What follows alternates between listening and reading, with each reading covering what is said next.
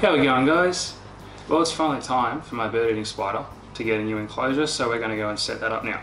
So for this setup, I've got a little cube tank for him. I got some coconut fibre, I got some sphagnum moss, little plastic decorative plant just to brighten it up a bit, and I got a cork bark log that's going to be his new hide. So yeah, and of course I have the spider, which is the Senilodicus plumose. So first of all, guys, we're going to add some coconut fibre as the base substrate.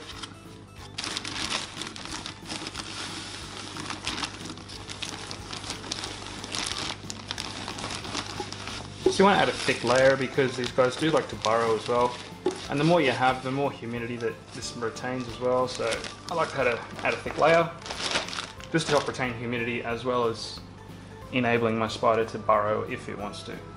So next I'm going to put the cork bark log in. So I generally like to dig a little hole for the log. So I'll dig a little divot.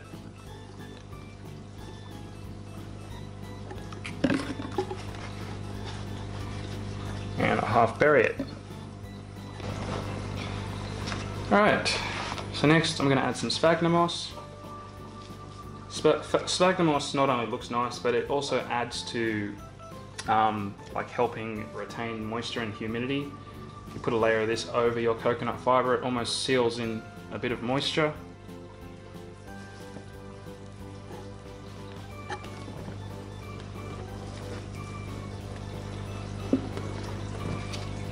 Of course, lastly, I'll add my little plant, just because, why not? A bit of greenery is always nice, I suppose. Okay, well, that's pretty much that. Only thing left to do is add the spider.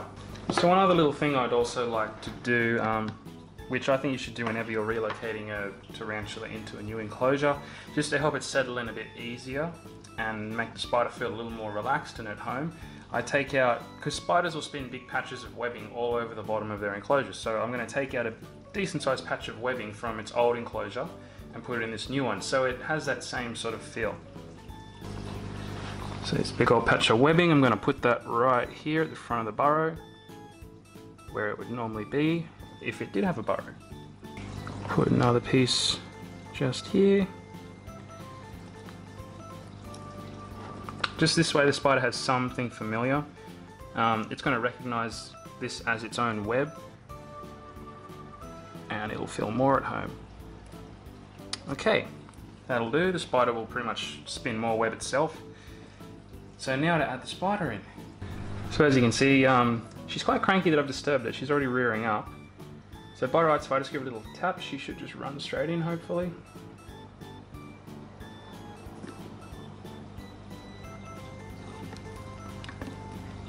Or you can bite the tongs, either way. There we go, she's in.